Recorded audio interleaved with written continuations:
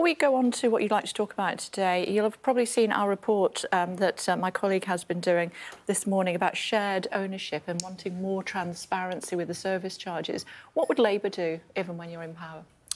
Well, we do want to see that additional transparency. This is an issue that I've come across myself in my own area, actually, where service charges have increased very substantially, very little explanation of that being provided to people about why the changes have occurred.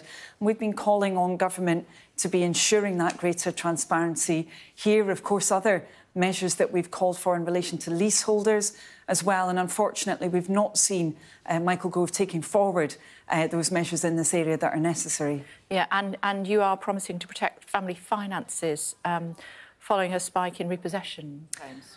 Yeah, that's right. We've seen, unfortunately, that the number of repossessions went up by over a quarter, 26%, in the aftermath of the Liz Truss mini-budget. Now, of course, that's a statistic, but for every single family caught in that situation, having to move out of the home that they thought was going to be theirs, this is a huge tragedy. So we have set out those plans today to make sure we could never see a rerun of what we saw under Liz Truss and the Conservatives. The fiscal lock that we've set out, also the plans to be delivering those additional, genuinely affordable and social homes that people so desperately need. And what about those coming to this country that would like to make this their home illegally, says the government? The Rwanda bill could well get royal assent by Thursday. What's Labour's view? Well, this is a completely unworkable and extortionately expensive approach from the government. It's a pure gimmick, because even if, on the government's own figures, they manage to get some people in the air and eventually onto Rwanda, it's actually going to be as expensive as transporting every single one of those people to France and putting them up in the Paris Ritz for 4 years. This isn't a serious plan to get a grip on these matters. Labour has set out a serious plan, for example, to have the kind of joint police cell that we need to smash the criminal people smuggling gangs, to get the backlog down as well of people who need to have their claims processed. We've got 100,000 of them. That would be ending hotel use that, of course, Rishi Sunak promised but hasn't delivered on. As I said, we need a proper plan here. All we've had from the Conservatives are gimmicks, and a very, very expensive one in the Rwanda scheme at that. Yeah, but it does look as though, nevertheless, it will pass eventually through the House of Commons and receive royal assent. The government, if they were sat there this morning, would say, OK, Rwanda has not gone quite as planned, but there are many other countries that are lining up, given that Rwanda has been the trailblazer, and we will be sending people there as well. But this is a scheme that would cover, by the government's own reckoning, around 300 people potentially. That's a drop in the ocean compared to the huge backlog that the Conservatives have allowed to develop. Even just, for example, over the Easter period, we saw more people actually coming in. The government is not dealing with this issue seriously. They need to have a proper plan. That's what Labour set out. Instead, as I said, from the Conservatives, all we've had is a gimmick, and an incredibly expensive one at that. What's Labour's view on potentially using the RAF to take people to Rwanda? Well, actually, we already have a scheme and a system in many different areas for ensuring that there is overseas processing of people's claims. That's been the case, for example, with the Afghan schemes. That's already built in. The difference with the UK government's approach here is they know that the Rwanda scheme is incredibly expensive. Regardless of the method of transportation, they've been providing very large sums of money to the Rwandan government. We heard today, I think, that there was going to be additional major payments, millions of pounds going to the Rwandan government, £50 million. Now, that is a huge amount, overall adding up to £500 million that the UK government is committed to give to the Rwandan scheme. That is simply not a good use of money here, when we need to make sure we've got that proper, robust system, as I said, to smash the criminal gangs, to get the backlog down, and also deal with the reasons why people are trying to make these very dangerous crossings in the first place. Yeah, my question is whether Labour would object to the RAF being used to take people to Rwanda. I mean, we'd need to look into any such suggestions, of course, from the UK government. But the method of transport isn't really the issue here, to be honest with you. That's what I'm asking you. So what I'm asking you is, what do you think about the optics of the RAF taking people to Rwanda?